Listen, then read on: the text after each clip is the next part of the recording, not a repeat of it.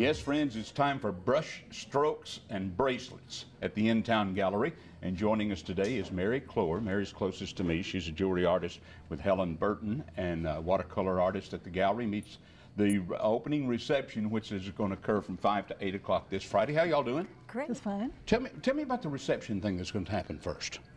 Well, it's from 5 to 8 on Friday. We always have an opening reception on the first Friday because we feature a different artist each month. Mm-hmm. And we have a special for part of our refreshments is my grandson works for the Melting Pot, and we're bringing special strawberries dipped in chocolate. So you have to come for that. Boy, there ought to be a run on the front door and the back door, too, to get there for that. But we hung our work yesterday. The front wall is the feature. Yeah. Mary's jewelry and my paintings are all displayed, ready for our guests. Oh, okay, good. Mary, let's talk about your stuff first. Some of it's on the table here, I think. Yeah, I do something a little bit unique. I'll take a jewelry kiln, which is really a high temperature oven. Yeah. And I will take glass pieces and I will create glass that looks a lot like natural jaspers and agates. Ooh. And then I use sterling silver wire and sheet, and I create jewelry that I then set the pieces of glass in. Goodness. Now, how long does it make one? I guess it depends on how large and how complicated you could make it. Yeah, I have made 17 pieces for this show, and I started right before Christmas, and I've worked very, very hard through January and February. Well, if it's a hobby, it's taking over, isn't it? Yeah, sort of. Goodness gracious.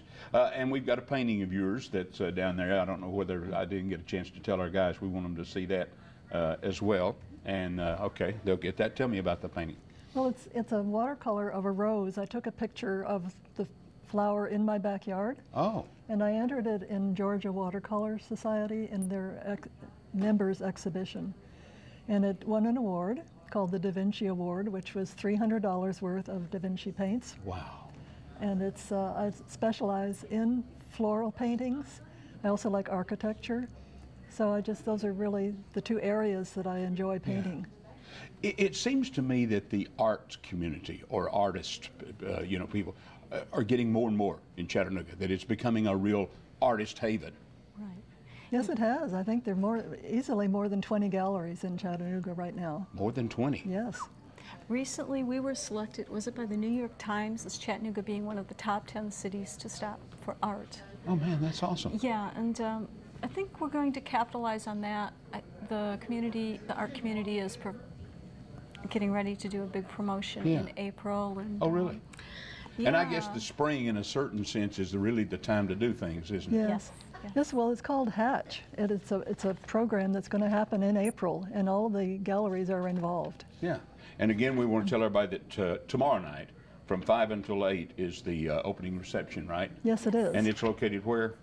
On 26A Fraser Avenue, which is on the North Shore. We have Coolidge Park at our back door. And it's inviting all the public to come. Come on. You're going to have a ball. And there's going to be 2 other openings on Fraser, virtually on either side of our facility. So if it's a nice night, come down and check out the art. There you go. Be part of the arts, can't you? Thank you very much, ladies. We appreciate it.